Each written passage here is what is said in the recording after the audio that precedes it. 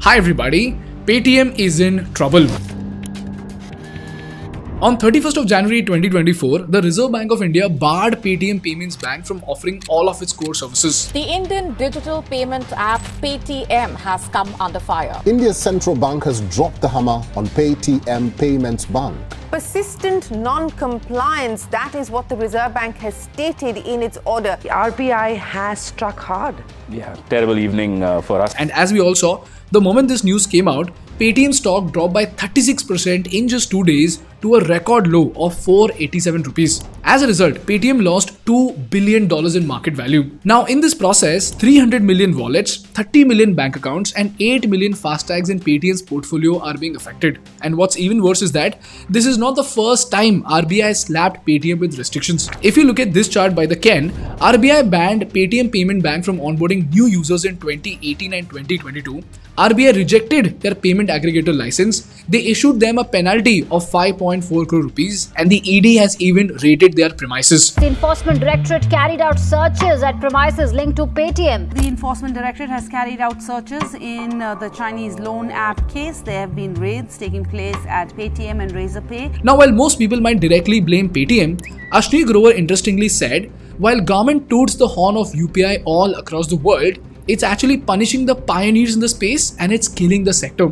So on one side, while we are looking at a strong RBI restricting the biggest players for flouting the rules, foreign investors might actually see India as an anti-startup ecosystem, because of which these big steps that penalize the pioneers of India might go on to affect our reputation across the world. So let's dive into one of the craziest case studies of the year and try to understand why is the RBI being so harsh to Paytm?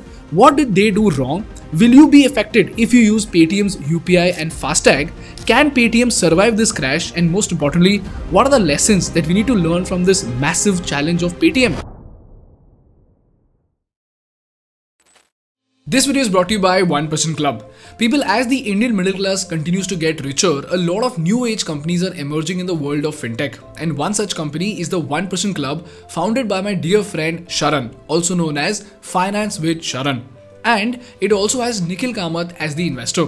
The vision of 1% Club is to help you achieve financial independence, which is the superpower to never work for money again. You see, the Indian education system only focuses on helping you get a job and a salary. But what good is that salary if you don't know how to manage and use it to grow your wealth? In fact, many famous people like Amitabh Bachchan and Michael Jackson have gone broke even after earning hundreds of crores. This is how dangerous financial mismanagement is. But this is where 1% Club comes in as a solution to this growing problem in India. 1% Club is a new age fintech company which is trying to solve this problem through its Financial Freedom University, 25 plus financial planning tools, a 50,000 plus online community and tons of networking events happening in all major cities across India. So if you don't want to make the mistake of neglecting your finances right from your 20s, if you're serious about taking control of your hard-earned money, and most importantly, if you want to learn about early retirement planning, tax planning and insurance planning, use the link in the description to join the 1% Club and become a part of this wonderful finance community. And now, on with the episode. To understand what's happening to Paytm Payments Bank, you first need to understand the fundamental difference between a traditional bank and a payments bank. A payment bank is a simplified version of a traditional bank with very limited functions. In Paytm's case, you can store a maximum of 2 lakh rupees and you can make transactions and pay people using a debit card. And you can even earn interest when the payment bank invests your deposits. But when you make this deposit, the money is not deposited with Paytm directly. And this is where the limitation comes in. So what Paytm would do is, they would move your money to a fixed deposit with a partner bank like IndusInd Bank. And then the interest that your deposit generates from IndusInd Bank will be passed on to you, the customer. And just like this, even for loans or credit cards, while a payment bank can offer complex financial services, it is not their own service. So just like they partner with IndusInd Bank for your FDs, they can distribute loans and credit cards by partnering with third-party providers. In Paytm's case, they have partnered with various lenders for personal loans like Aditya Birla Finance Capital and Tata Capital. So this is the difference between a payment bank and a bank. Now the question over here is, why can't you directly buy from Aditya Birla and why can't Aditya Birla cut out Paytm and sell directly to the customers?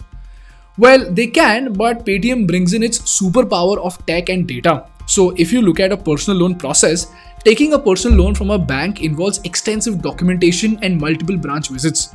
Whereas because Paytm has your transaction history and identity documents, it is able to use this data to process your loans digitally in just 5 minutes. This is the superpower of a Paytm payment bank. So this is essentially what a payment bank can and cannot do. Now you might say, dude, but I don't have a savings account with Paytm Payment Bank. I haven't taken a loan from Paytm Payment Bank. I have only used Paytm UPI app and its Fastag. So the question is, will you be affected by this ban if you are this kind of customer? Well, as it turns out, you definitely will be affected. So let's get into the intricacies. By 29th of February, Paytm Payments Bank will not be able to take fresh deposits, and they will also not be allowed to make transactions via savings bank account, wallet, Fastag and UPI facility. So the question is, why is the UPI and Fastag facility being affected? Well, to understand this, let's take a look at the back-end tech of your UPI. You see, when you scan a QR code and transfer money to your Fruitwala, the virtual money is transferred from your bank account via Paytm to a nodal account, and the transaction confirmation is sent to the merchant. And then within 24 hours or so, the money is actually transferred to the Fruitwala. So a nodal account is like an interim escrow account where the payments are pooled together before sending the money to the merchants. Now, if you look at the suffix of your UPI account, you will see @Paytm. This suffix is nothing but an indication of the fact that your nodal account is with Paytm Payment Bank.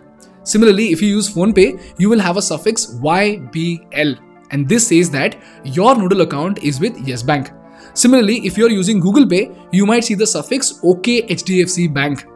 This is because PhonePe and Google Pay rely on Yes Bank and HDFC for their nodal account services. Whereas when it comes to Paytm, they were relying on their own payment bank for their nodal account services for many of their transactions.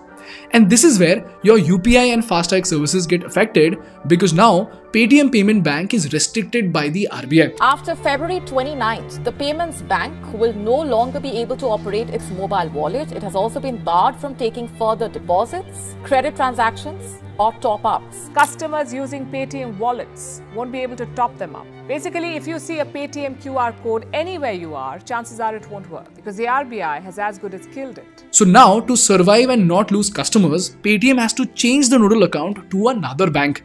And this is a very big deal because in December 2023, Paytm Payment Bank recorded 2.8 billion transactions out of its 12 billion transactions made via Paytm. So they have to find partners to process almost 3 billion transactions, and that too before 29th of February. And typically, it takes anywhere between 2 to 3 months just to set up a nodal account, let alone building the capability of processing 3 billion transactions. So now industry experts speculate that Yes Bank or ICICI may have the infrastructure to grab this opportunity. And if this is true, ICICI and Yes Bank will obviously benefit from this RBI restriction on Paytm. This is the first problem that Paytm needs to solve by 29th of February. The second UPI problem that Paytm needs to solve is their merchant payment. You see, Paytm is such a mammoth that they have 37 million merchants who use the Paytm Payment Bank to receive money. And in the next 1 month, Paytm has to convince these millions of merchants to stop using their Paytm Payment Bank account and then link another bank account to their UPI address. On top of that, from what we have read, they might also have to change their QR code. So they will have to issue new QR codes and paste the new QR codes on the millions of sound boxes wherever it is linked to Paytm Payment Bank. So obviously, this is a logistical nightmare. The third problem is their ecosystem disruption. You see, Paytm's strength has always been its strong relationship with merchants and the host of products and services it could offer with its back-end system provided by the Paytm Payment Bank. And now, this ecosystem itself is being disrupted. This is the reason why Paytm is at the risk of losing large number of merchants to other platforms. And this may cause 300 to 500 crores in EBITDA loss to Paytm. And lastly, because lending is 20% plus of their revenues, it will also affect their partner relationship and a large chunk of their revenue. But now the question over here is, why did the Indian government take such a harsh step against Paytm?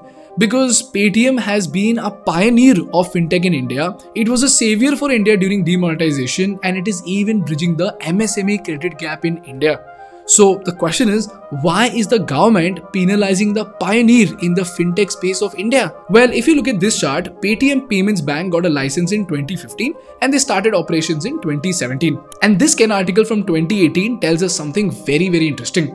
So what Paytm was doing was, they were including a clause in their KYC form that made their customers have a default Paytm payment bank account as a result of doing their KYC. And KYC was obviously required in order to use features like the Paytm wallet. So millions of Paytm wallet users in 2015, 16 and 17 opened up a Paytm bank account by default. Now this is a grey area because they were not getting a direct consent to open a bank account from the customers. And then another set of challenges started when Paytm started their savings account in 2017. And during this time, they recruited agents and the situation got worse. These agents were incentivized to get people to open the savings account with a payment of 50 rupees per account. So many agents got 25 entries per day and they earned a solid 25 to 30,000 rupees a month. And you know what? This led to agents hiring more agents, which then became a multi-level marketing scheme. For example, if I became an agent, I would hire you as an agent and I would offer you 30 rupees per account opening and make 50 rupees per account myself. So you make 30 rupees and I make 20 rupees because of you. And if you look at this poster, messages like this were promising 20,000 rupees a month to look for people who wanted to become an agent. But the catch over here is that how these people got consent from the customer for the savings account was not at all clear. So not so surprisingly, RBI prohibited Paytm from opening more bank accounts because they found that the third-party agents were doing the decision making on behalf of the customer, which may not be entirely with their consent. This is a second reason for Paytm's situation. And lastly, we have the China reason. Ministry of Home Affairs just last week has pushed a ban on Chinese loan apps as well as betting apps. The $200 billion Chinese giant Alibaba and his financial arm and financial services are injecting fresh capital into Paytm. The Ministry for Information Technology is saying that they had complaints over risks of data being transferred out of India via these apps. Now, in case of Paytm, Ant Group, which is a Chinese company, they hold 9.89% stake in Paytm. As of December last year, Antfin held almost 10% stake in Paytm. This is concerning for the Indian government because they fear a data leak to China. This is the reason why the Indian government has continuously taken actions against Paytm. First, they launched an investigation into Paytm's data security practices in February 2022, and then they required Paytm to appoint an independent auditor to review its data security practices in March 2022. And then the government asked them to report its finding directly to the Indian government. Then in March 2022 again, Paytm was prevented from onboarding new customers, and they even rejected Paytm Payments Bank's payment aggregator license. These actions had a significant impact on Paytm's business, and what made matters worse is the audit report, because the audit report stated, and I quote, persistent non-compliances and continued material supervisory concerns in the bank. Now, we don't have the details of what these non-compliances were, so this is all that we can tell you. And this brings us to the last question. What are Paytm's next step to stay afloat in this situation? And as shareholders or users, should you be worried about Paytm? Well, in short, Paytm will have to move from Paytm Payments Bank to other bank partners, and then they'll be able to expand their payments and financial service business. At the same time, the services that operate using other banking partners will continue. This is where Yes Bank or HDFC or ICICI might go on to become beneficiaries of the Paytm situation. And lastly, from what we have read, their merchant payment network offerings like Paytm QR, Paytm Soundbox and Paytm card machines will continue. So this brings us to the last part of the episode, and that are the business lessons that we need to learn from this Paytm case study. Lesson number 1. The Indian government was, is and will continue to be the godfather of the Indian business ecosystem. So always listen to what the Big Daddy tells you. Secondly, and I've mentioned this earlier also, geopolitics is a defining factor in business. So as entrepreneurs, you have to be extremely careful while raising money and engaging in markets that are not so friendly with India. And lastly, incentives when not calculated might go on to become a disaster. In this case, Paytm launched its payment bank incentives with a good business intent. But it is the people who took it out of control which then became a disaster for Paytm. And if you read history, this has happened to multiple companies many times in the past. So you have to be extremely careful with the incentives that you provide.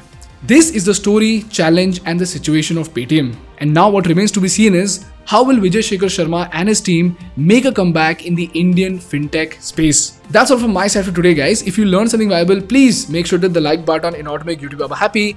And for more such insightful business and political case studies, please subscribe to our channel. Thank you so much for watching. I will see you in the next one.